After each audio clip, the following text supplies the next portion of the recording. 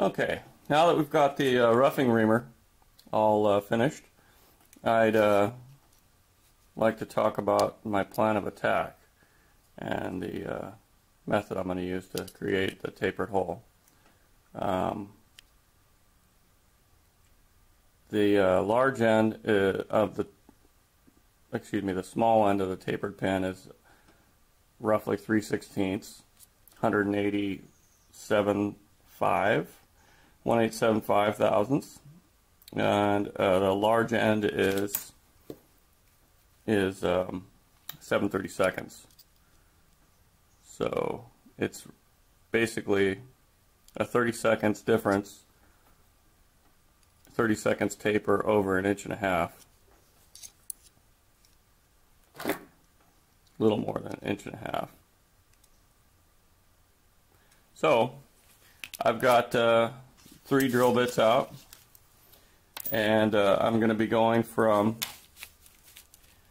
11/64 up to 13/64.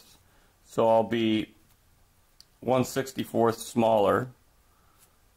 Then, I'll be taking 1/64 of an inch out with the reamer. So basically 15 thousandths. So what I'm going to do, and I've already done this in a piece of UHMW, and I've gotten fairly satisfactory results. I can force it down, past the point it's supposed to go, because this piece isn't actually you can see it's not as long as the pin, obviously, so it's not 1.5 inches long. The piece of steel that we're going to be working on is 1.5 inches diameter, and we're going to be going in sideways on that. I'll show you that piece here in a moment. So I've checked my Barzy industrial chart, and showing 3/16 at 1.875. So I'm going to take that down below that to 11/64, and that'll give me, an allowance to ream and get the hole, take the steps out of the hole, because we're going to have to put little steps in there. And so I'll be taking each drill bit to a certain depth.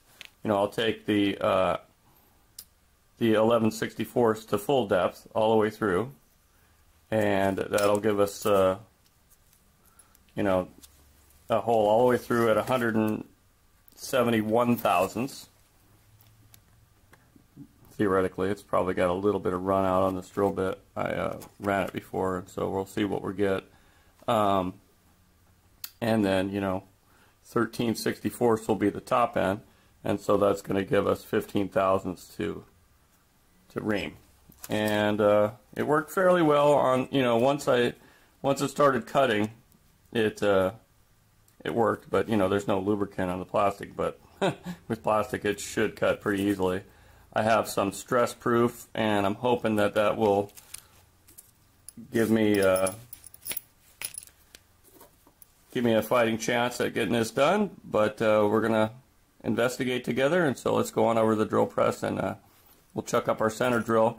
What I want to do is I want to take this center drill out to the actual finished diameter of where I want the pin to land. So 218 thousandths, and so I'm going to find that diameter on the taper here, and because this is a 3/16 pilot on this, and so I'm going to take it a little bit past, not much. I'm just barely going to graze it and put a chamfer on that hole, and then we're going to go with the drill bits after that. So let's go on over to the drill press and take it away. Okay, here is our piece of 1.5 inch stress proof. At least that's what I was told it was when I was given it by our local machine shop. And it seems to cut fairly well, so I have no reason to doubt that. I have decided to go with a smaller number 3 center drill, so that I won't have to freak out about getting the hole too large from the get-go. So here we go. Oh, I need my trusty anchor lube. I really do love this stuff. I mean, I know it makes a bit of a mess, but it seems to provide really good results. And you don't need to make a mess with it. You just need a little dabble, do you? But you do have to remember to get it off there before it dries, or it's a real pain, and it can discolor some materials. Now the reason I'm doing this is I don't have a whole lot of material. I don't have any square stock, and I don't have a whole lot of material that's 1.5 inches, and I don't really want to waste. I don't want to part off a piece and then blah blah blah. So I've got it in here a little bit unorthodox, but I believe it will work, and so let's give her a go. How does that affect things? Not so good.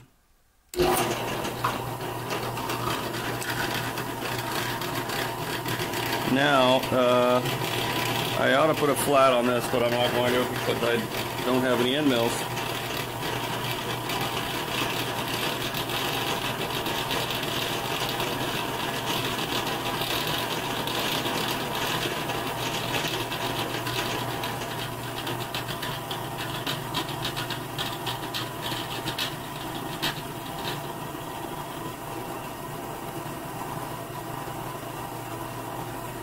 A lot tougher to cut steel than it is to cut plastic.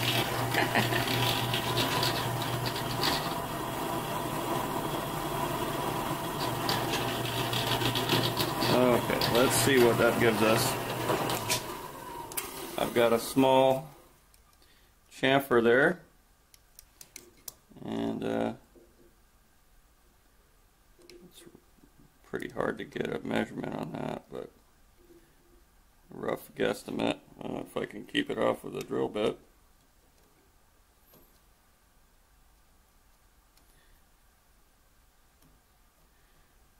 Okay, there we go. 196 thousandths. So that'll work. For starters, I didn't overdo it. I had that problem with me with the plastic on the first time around. So here's the center drill I used. Oh, it's actually a number 4, excuse me. Or, I don't know. Yeah, it's a NR4 82 degrees from Spain. Works very well. I've used it quite a bit and it hasn't dulled at all. Now here's our 11/64. I'm going to go full depth. And I can go right through this because this is in, you know, the hole in my chuck. It's the through hole. Now, this does not have flats on it, but I've learned that when you have a drill bit with flats on it, in order to keep from chucking it in there crooked, you bring the teeth just right over the size, you know, that you want to tighten it down. You don't put it in there when it's really loose, or else you're liable to put it in there crooked and wrestle with it. So I'm sure many of you know that, but I didn't.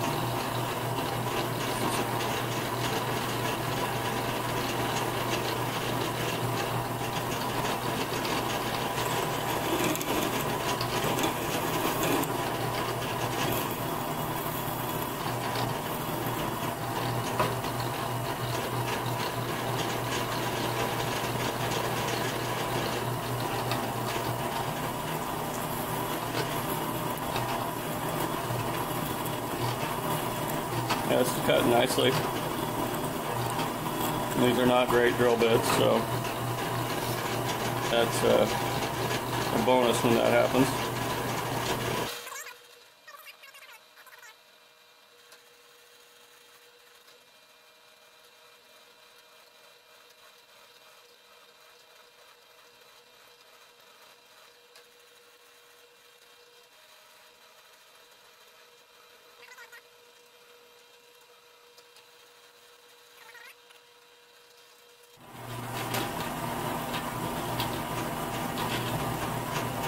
Okay, there we go.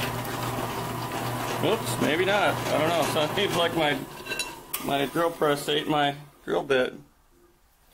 Thank goodness it wasn't breaking it off.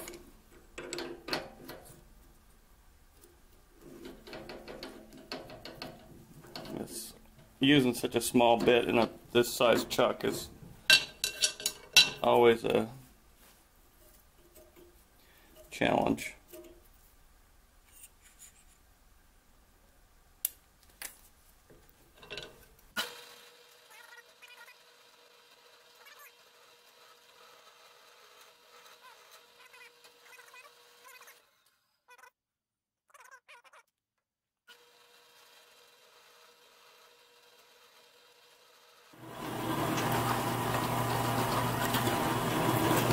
There we go.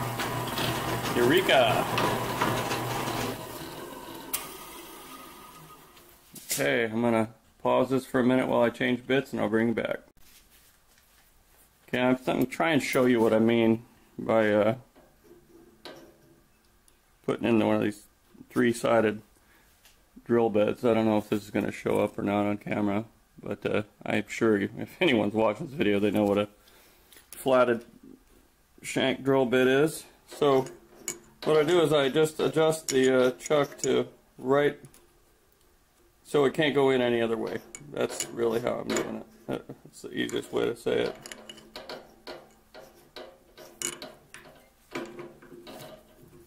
I have the drill bit marked so that I won't go in too deep.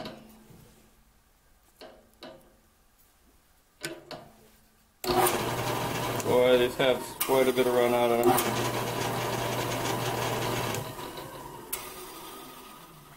That's what Chucky wants on his Christmas list, is some good drill bits.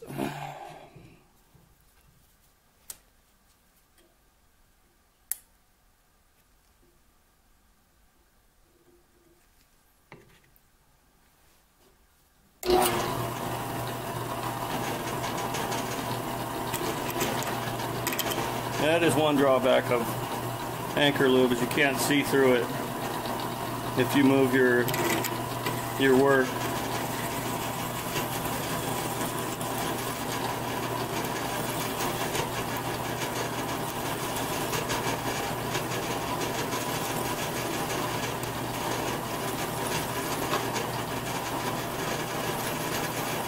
So we're going in 2/3 of the way with this bit.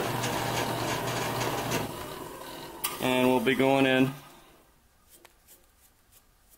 1/2 inch or 1/3 of the way with the 13/64. Right there. I should have known. I have it marked. Huh.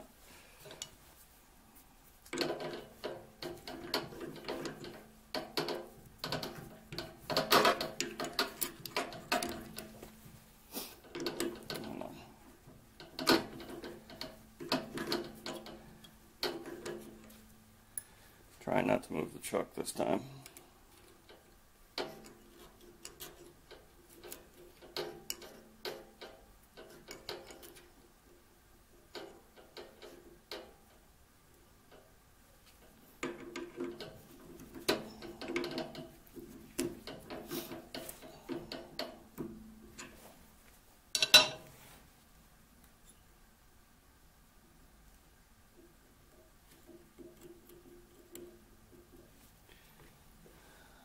Here we go.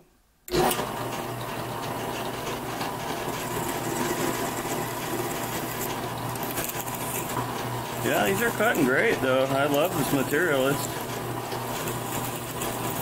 doesn't stand up much to high-speed steel.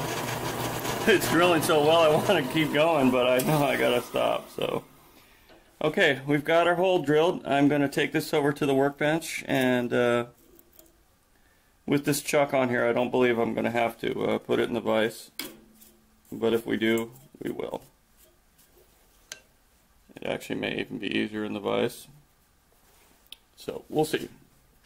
First thing I'm going to do is take this bit out so I don't break it.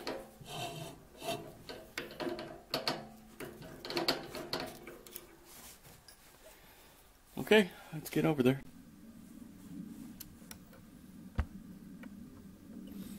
Okay, we've got the roughing reamer in there. And what I aim to do next is check the diameter of the hole at the top, see if it's changed any. And no, it hasn't. It's still 196 thou, and that's good. It's about right where I want it. A little more than I wanted to take, but so that gives me a roughly 20 thousandths, 19 thousandths allowance there for reaming. So we'll give it a shot. I'm going to continue using anchor lube, as it worked very well on this material, and we'll go from there. Like I said, it was a little tough going to get it started in the plastic, so I'm not all that confident about this, but it was rather easy to drill, so let's hope once I get a bite we can make a chip here. Wish me luck.